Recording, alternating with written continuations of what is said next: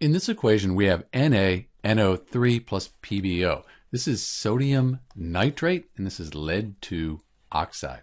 So to balance the equation, let's count the atoms up on each side. We have one sodium atom, and then we're going to count this nitrate as one thing. We have it here and then over here. That makes balancing equations a lot easier. It saves you time, which is important on a test. So we have just one nitrate ion here, one lead, and then one oxygen. Product side, we have sodium, 2 of those.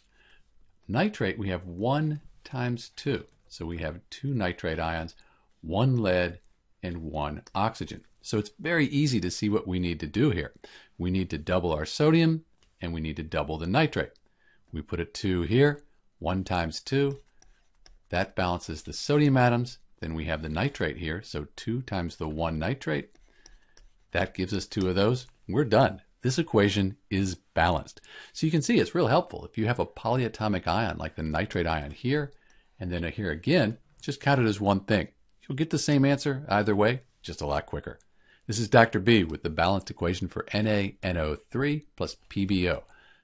Sodium nitrate plus lead 2 oxide.